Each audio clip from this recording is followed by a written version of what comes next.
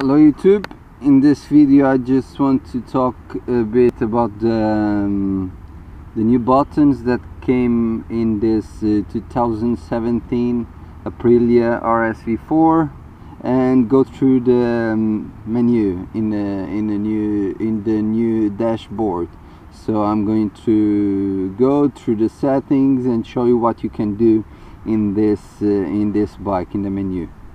So here you have new buttons here for this model, for this 2017. You have what's new in this one. It's the pit button, the joystick here to go through the settings in the menu, and you have this button here that either can be used for cruise control or to anti-wheel. You have to decide what you want this button to do on the menu, but we go there in a while. So here you have the buttons for the traction control. Here's the horn, turn signals. About the turn signals, this year they are kind of smart. If you are standing still, they will work forever if you turn them on. If you're moving, they will work for 40 seconds or during 500 meters. The one that reaches first, then the turn signals will shut down. This button here, I don't know if you can see, this is for the RSV4 application. In the RR version it's not standard. If you want, you have to buy in your deal at your dealer. And then you have the button for the lights here. In this side it's the same as previous years. You have the kill switch, and then you have the start button, which is the one that will change the maps in the bike. So here I'm going to show you the new dash. It's the TFT dash, and I'm going to go through the settings here at the menu. So here in the main menu you have the road menu, let's call it like this, and you have the race menu. If you press the joystick to the right, then you have this other function, that's call it the road menu or road dash, whatever. Then if you press the joystick to the left, it comes to the road dash. So if you press the joystick to the right, you can go through the settings to the functionalities. Here at the trip A, you have your trip, then you have time, you have max speed, you have average speed, fuel consumption, and your odometer. If you press it, you have trip B, and it's all over again. So I will leave it in trip A.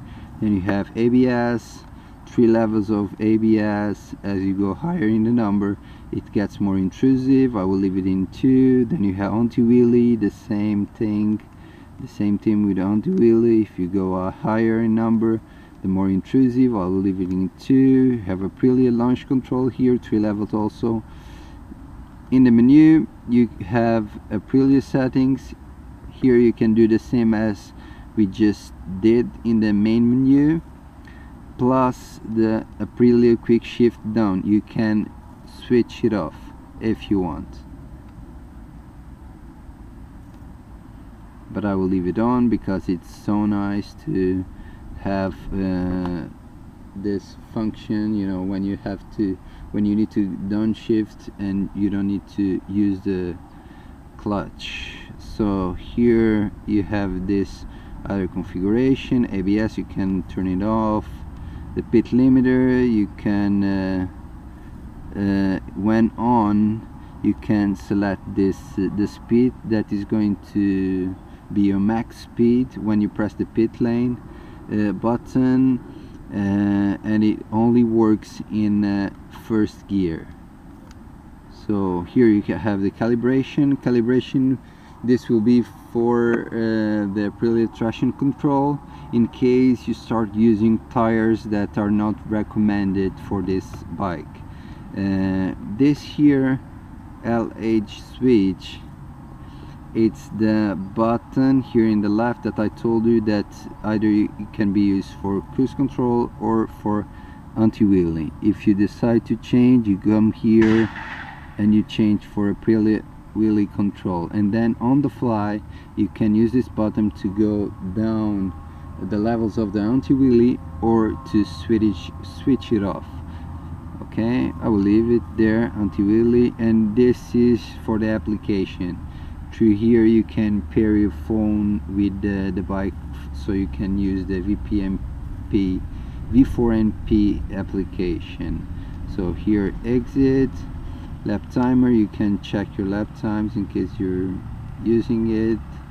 Then you have the shift light, it's still selected to 10,000 RPM because I'm in the braking period of the motorcycle. Here in the configuration you can change, you can set your clock, units, speed, fuel consumption, temperature, pressure, whatever.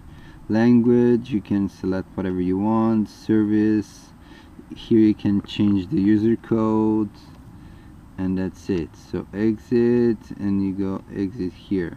So as I switch it, the button to be used with the Aprilia wheelie control, now if I use that button I can change the levels of the Aprilia wheelie control, if you see it. And right there it's off, but I will leave it in 2, and that's it. So I'm just going to start it so you can listen to the stock exhaust. Yes, I still have the bike pretty much stock. When I do some mods, I will make a video for you.